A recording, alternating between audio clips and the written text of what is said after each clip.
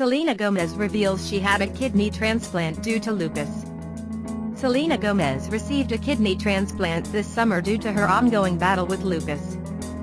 The singer, 25, revealed the news Thursday on Instagram in a moving post that showed her in a hospital bed alongside actress Francia Raisa. Dear white people, the secret life of an American teenager, who donated her kidney to Gomez.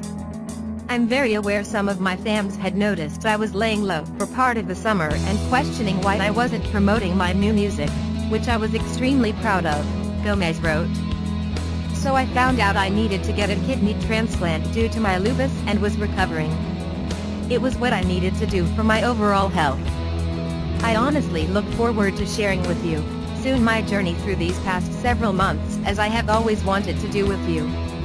Gomez offered thanks to her incredible team of doctors, before singling out Raisa in particular. There aren't words to describe how I can possibly thank